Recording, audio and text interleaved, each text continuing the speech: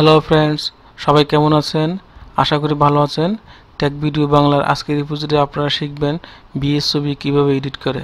আমি নিয়মিত যে বিএস ছবি এডিট করি সেই ছবিটার একটা অংশ বিশেষ আপনাদেরকে দেখাবো।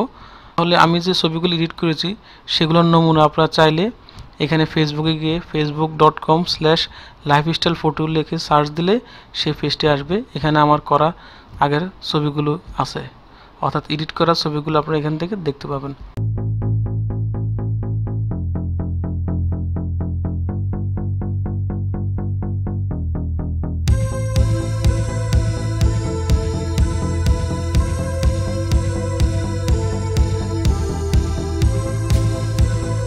তাহলে আজকে আমরা শিখি বিএস ছবি এডিটিংটা কীভাবে করব এবং এডিটিং করতে গেলে কোন কোন জিনিসের প্রতি আমরা গুরুত্ব দেব। প্রথমে আমরা ছবিটিকে ওপেন করে ক্যামেরা র থেকে ফিল্টার ক্যামেরা র থেকে ছবির এনভায়রনমেন্টাল সেটিংটাকে অর্থাৎ কালার এক্সপোজটাকে আমরা অ্যাডজাস্ট করে নেব বেসিক।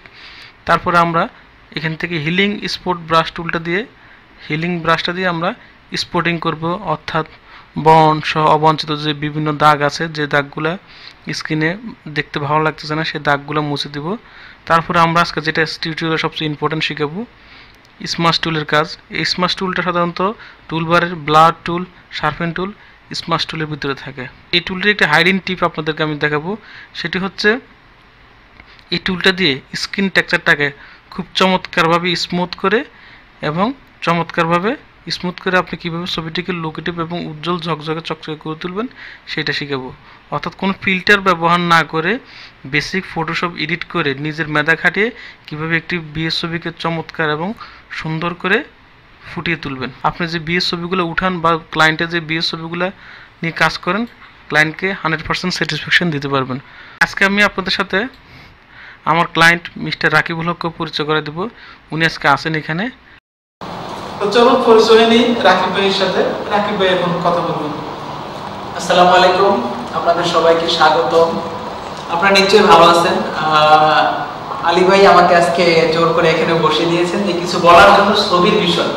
আমি মূলত যে ছবিগুলো তুলি, আপনাদেরকে অবশ্যই আলী ভাই আগে বলেছেন যে লাইফস্টাইল ফটোর যে পেজটা আছে ওইখানে ছবিগুলো দেখার জন্য। ওই ছবিগুলো মূলত আমার আলী ভাই এডিট করে থাকেন, খুব যত্ন সহকারে খুব সুন্দরভাবে এডিট করেন। সেই জন্য আপনাকে অনেক ধন্যবাদ আলী ভাই, অনেক কষ্ট করে আমার ছবিগুলো আপনি এডিট করেন। তো একটু বলতে চাই, আপনারা যখনই ছবি তুলবেন যে কোনো বিয়ের প্রোগ্রামে বা কোনো অনুষ্ঠানে বা কোনো মডেল ফটোগ্রাফিতে, অবশ্যই আপনার ব্যাকগ্রাউন্ড এবং হোয়াইট ব্যালেন্স, অ্যাপেচার, স্প্লিট এগুলো অবশ্যই মাথায় রেখে ছবিগুলো তোলা শুরু করবেন। তো আমি ওরকমভাবে কিছু বোঝাতে পারবো না আসলে আজকে আপনাদেরকে। তো আমরা যেহেতু আজকে এডিট নিয়ে কথা বলতেছি, বিয়ের ফটোগ্রাফি তো আমি করি, মূল যে এডিটিং এর কাজটা থাকে মানে সৌন্দর্য বর্ধনের যে কাজটা থাকে সেটা মূলত আলী ভাই করে। চলুন আজকে আমরা আলী ভাইয়ের সাথে দেখি উনি কিভাবে ফটো এডিট করে এবং ওনার কাছ থেকে আমরা বেশি বেশি শেখার চেষ্টা করি এবং কিভাবে সুন্দর করতে পারি। আমরা তো আমাদের স্টাইল দেখাই যাই, তারপরে যে পরের কাজটা থাকে এডিটিং এর, ওইটা আলী ভাইয়ের কাছ থেকে আজকে আমরা শিখি। চলুন এখন আমরা ছবি এডিটিং এর মূল কাজটা দেখি। তার আগে প্রথমে টেক ভিডিও বাংলার ইউটিউবে দেখে আমরা কাজটা শুরু করি।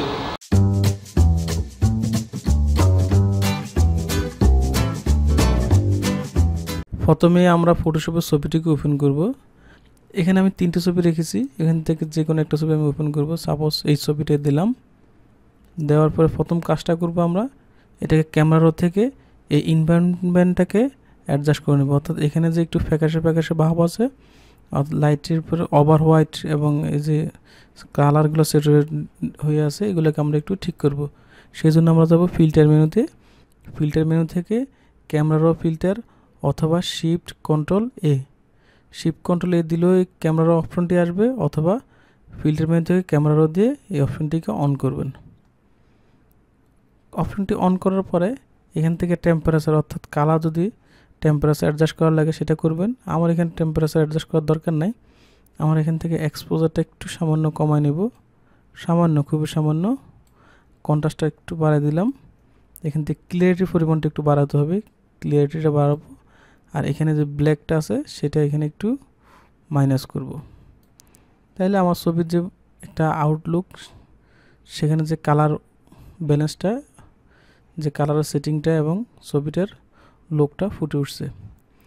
যদি কোনো কালার বেশি মনে হয়, কালার অ্যাডজাস্টিং জন্য আপনার এখানে বাকি লেয়ারগুলো থেকেও যেগুলো লাল বেশি হয় বা লাল, অরেঞ্জ, ইয়েলো, এখানে অনেকগুলো কালার দেওয়া আছে, এখান থেকে কালার কম বেশি করতে পারবেন, অর্থাৎ হিউ করতে পারবেন, স্যাচুরেশন করতে পারবেন, লুমিনেন্স করতে পারবেন। আমার এখানে আপাতত কালার অ্যাডজাস্টিংয়ের প্রয়োজন নাই, আমি অপশনটা দেখাই দিলাম, আপনার প্রয়োজন আপনি এখান থেকে কালারটা অ্যাডজাস্ট করতে পারেন। বেসিক থেকে অনেক কাজ আসলে হয়ে যায়।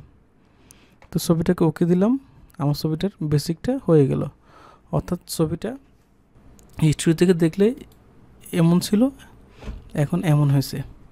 তো আমি ক্যামেরারও যে কাজটা করলাম সেটা একটা লেয়ারে রাখি। ওকে, এটা হচ্ছে ক্যামেরার কাজ।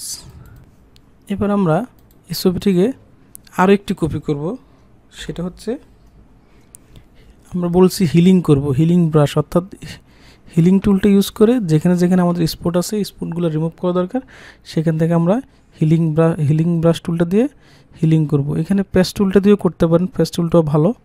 এই যে পেস্ট টুল, এটা সিলেক্ট করে এখান থেকে যে জায়গায় দিবেন সে জায়গায় গিয়ে প্যাচ হয়ে যাবে। আপনি পেস্ট টুল ইউজ করতে পারেন, অথবা এখান থেকে হিলিং ব্রাশ টুলটা ইউজ করেও করতে পারেন।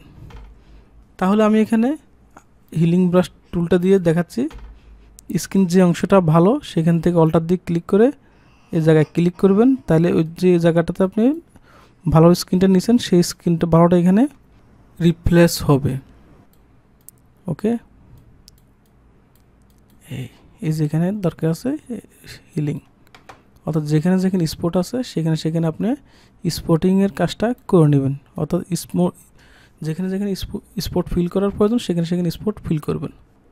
তাহলে এইটুকু আমরা আশা করি বুঝতে পারছি। এবার আমরা শিখব আরেকটি লেয়ার নেই, এটা হচ্ছে স্পটিং লেয়ার, যেটা থেকে আমরা স্পটগুলো রিমুভ করলাম। এবার আমরা আরেকটা লেয়ার নিলাম, সেটাকে আমরা স্মুথস করব। আরেকটা লেয়ার নিলাম যেটাতে আমরা স্মুথস করব। স্মুথসটা ভালো করে খেয়াল করুন, এই যে এখানে আছে ব্লাড টুলটা সাধারণত সামনে থাকে, এই ব্লাড টুলের ভিতরে মাউস পয়েন্টার চেপে ক্লিক করলে ভিতর থেকে স্মুথস টুলটা উঠে আসবে। স্মুথস টুলটা উঠে আসলে আপনি এখান থেকে হার্ডনেসটা 0 রাখবেন, ব্রাশ সাইজটা নির্দিষ্ট পরিমাণ নেবেন যতটুকু আপনার প্রয়োজন হয়। আর সবচেয়ে ইম্পর্টেন্ট যেটা সেটা হচ্ছে এখান থেকে এই যে ব্রাশ অপশনটা, ঠিক আছে, এখান থেকে ব্রাশ অপশনটাকে এখান থেকে স্মুথ অপশনটা দিবেন, আর এখান থেকে ব্রাশ অপশনটা এখানেও পাবেন, অথবা ডাইন পাশে এখানেও আছে। এখানে গিয়ে আপনি বাকি যতটুকুলো টিকচিহ্ন আছে সবগুলো টিকচিহ্ন উঠে দিবেন, এবং সাধারণত স্পেসিং এটা এইভাবে দেওয়া থাকে, এই স্পেসিংটাকে আপনারা অবশ্যই অফ করবেন। যদি স্পেসিংটা অফ না করেন আপনার এই টুলটার কাজটা কোনো মতেই হবে না, অর্থাৎ আপনি করবেন একরকম, ছবি হয়ে যাবে নষ্ট। তো স্পেসিংটাকে উঠে দিয়ে এখানে একটা পয়েন্ট, এখানে একটা পয়েন্ট যখন আসবে তখনই বুঝতে পারবেন যে আপনার ব্রাশ সিলেকশনটা হয়ে গেছে। আর এখান থেকে 5 থেকে 8, তার বেশি নয়, 5, 8, কখনও যদি আপনার অত্যাধিক প্রয়োজন হয় আপনি নিয়ে দেখবেন, 10তে দিবেন না, 5, 6, 7, 8 এর ভিতরে দিবেন। 5, 6 আমি এখানে 8 দিয়ে দেখাচ্ছি, অর্থাৎ এটা বাড়লে আপনার ছবির স্ক্রিনটা টেক্সচারটা নষ্ট হয়ে যাবে। এখানে অবশ্যই 8-এর ভিতরে রাখবেন, 6, 8। এখন আমি দেখেন এখানে ক্লিক করে যে জায়গাটাকে আমি সুন্দর করার দরকার সেই জায়গায় ক্লিক করে মাউস পয়েন্টারটা চেপে এভাবে নাড়েন, দেখেন আপনি স্ক্রিনটা কীভাবে সুন্দর স্মুথ হয়ে যাচ্ছে। অর্থাৎ এখানে যে দাগ, ফোটা ফোটা, ভাঁজ সবগুলা রিমুভ হয়ে যাচ্ছে। তাহলে আপনি যেখানে যেখানে সুন্দর করার প্রয়োজন সেখানে সেখানে জাস্ট মাউস পয়েন্টার ঘুরিয়ে, অর্থাৎ আমরা ব্লার বা অন্য কোনো কিছু না করে এই টুলটা ব্যবহার করে কীভাবে স্ক্রিনটাকে ঝকঝকে চকচকে করতে পারবো সেটা আমি এখানে আপনাদেরকে দেখালাম।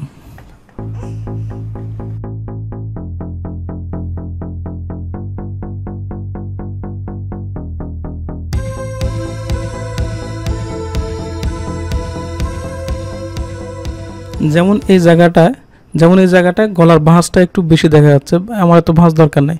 এখানে যদি আপনি মাউস পয়েন্টটা এভাবে ঘুরান তাহলে পুরো মিশে যাবে, ভাঁজ পুরো মিশানোর দরকার নাই। Ctrl Z দিলাম, এখানে ভাঁজটা যে সোজা আছে ঠিক এই সোজাসুজি টান দিয়ে হালকা করে মিশিয়ে দিবেন, অর্থাৎ ভাঁজও থাকবে এবং ছবির রিয়েলিটিও রাখবেন। অর্থাৎ মাউস পয়েন্টার টানার উপর নির্ভর করবে আপনি ছবিটাকে কতটুকু স্মুথ করতে পারলেন। তো আশা করি বুঝতে পারছেন। যদি কোনো কারণে না বুঝেন, আর কোনো প্রকারের সহযোগিতা লাগে, অবশ্যই আমার ফেসবুক পেজে টেক ভিডিও বাংলা অথবা ইউটিউব ভিডিওর নিচে কমেন্ট করবেন। আমি চেষ্টা করব আপনাদেরকে অ্যান্সার দেওয়ার জন্য এবং সহযোগিতা করার জন্য।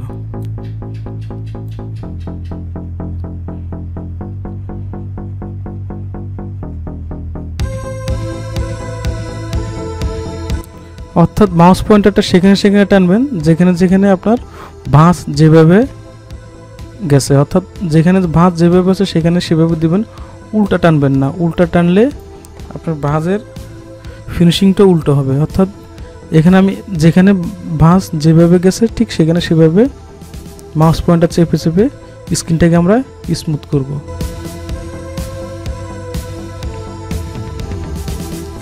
আশা করি বুঝতে পারতেছেন আমি কিভাবে করছি। সেই জন্য অবশ্যই আপনারা এখান থেকে স্ট্রেংথটা 6 থেকে 8-এর বেশি নেবেন না। আর এখান থেকে ফুললি যখন আপনার এটা হয়ে যাবে, স্মুথ করা হয়ে যাবে, এই যে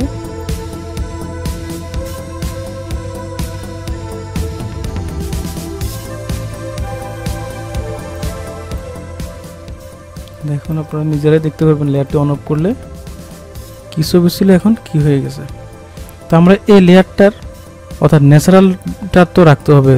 আমরা মেকআপ করে এমনভাবে করে দিব না যাতে ছবির রিয়েল টোনটা নষ্ট হয়ে যায়। সুন্দরও করব, সাথে এখান থেকে অপাসিটি কমাই দেবো। আমি অপাসিটি এখান থেকে 70 করলাম, অর্থাৎ ছবির রিয়েল টোনটাও থাকলো, সাথে আমার কাজটাও হলো। এখন আমি 3টা লেয়ারকে মার্জ করার জন্য কন্ট্রোল অল্টার শিফট ই দিয়ে মাস্টার লেয়ার করে ফেললাম। এখন ছবিটাতে আমরা একটু হাই পেস দিব, ফিল্টার আদার হাই পেস। এখান থেকে আমি দিলাম 6, 7, 8 এর ভিতরে একটা কিছু দিবেন যে পরিমাণ রিলেটেড দেখানো দরকার।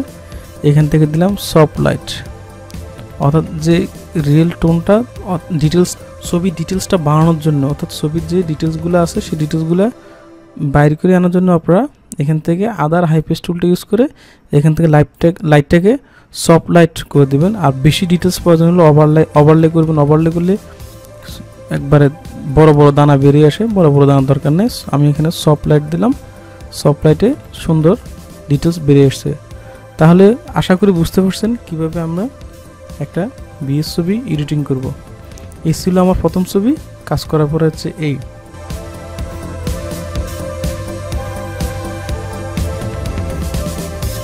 আলাদা আলাদা লেয়ার নিয়ে প্রতিটা জিনিস আপনারা কাজ করতে পারেন। এতক্ষণ তো আমরা শিখলাম ডিটেলস সহ সবটা জিনিস আনা। এবার আমি সবগুলোকে সবার উপর লেয়ারে ক্লিক করে আরেকটি নতুন লেয়ার নিলাম। এখানে আমি চোখটাকে ঠিক করব। চোখের এখানে এই জিনিসগুলো সাদা নাই, এই জিনিসগুলো সাদা করার জন্য আমরা এখানে এই যে স্পঞ্জ টুলটা ক্লিক করব। স্পঞ্জ টুলটা ক্লিক করে এখান থেকে সাদা করে দেব। এই যে সাদা লাল হয়ে আছে, এখানে কালার সমস্যা আছে।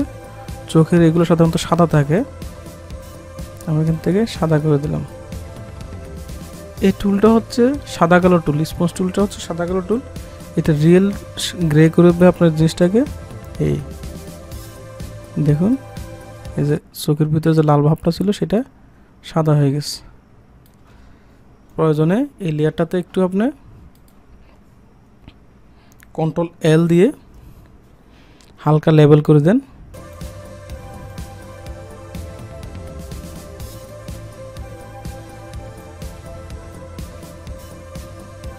ওকে, এখন আমি এটাকে মাস্ক করে নেব। লেয়ারটাকে মাস্ক করে ব্ল্যাক অল্টার ধরে ক্লিক করে মাস্ক করলে মাস্ক হয়ে যাবে। কিবোর্ডে অল্টার চেপে ক্লিক করে মাস্ক করবেন। এখন আমার এখানে দরকার শুধু চোখের ওই যে দুটা জায়গা, এখানে বাকি ছবিটা আমার দরকার নাই। সেক্ষেত্রে আমি এখান থেকে ব্রাশ টুলটা নিব নেওয়ার পরে এখান থেকে ফরগ্রাউন্ড কালারে সাদা রাখবো। সাদা রেখে ব্রাশটাকে একটু ছোট করে এখানে অপাসিটি 70% করলাম। অপাসিটি 70% করে এখান থেকে চোখের যে জায়গাটা আমার সাদা দরকার ওই জায়গাটাকে আমি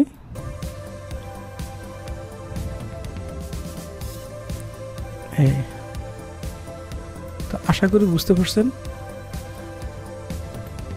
তাহলে এই হলো আমাদের আজকের ওয়েডিং ফটোগ্রাফির ভিডিও।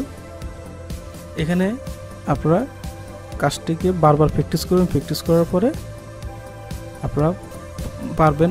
বারবার প্র্যাকটিস না করলে কোনো কাজে মানুষ পারে না। একবার দেখলেন ধুর ভালো লাগলো না, ধুর ভালো লাগছে পরে করব, তাহলে আর কখনো হবে না। ভিডিওটি দেখুন, বারবার প্র্যাকটিস করুন, প্রয়োজনে বারবার দেখুন এবং লাইক শেয়ার দিন। এবং পরবর্তী ভিডিও পাওয়ার জন্য চ্যানেলটিতে সাবস্ক্রাইব করে নোটিফিকেশন বাটনে ক্লিক করে রাখতে পারেন। তো ভালো থাকবেন সবাই। আজকের মতো এখানে শেষ করছি। আল্লাহ হাফেজ।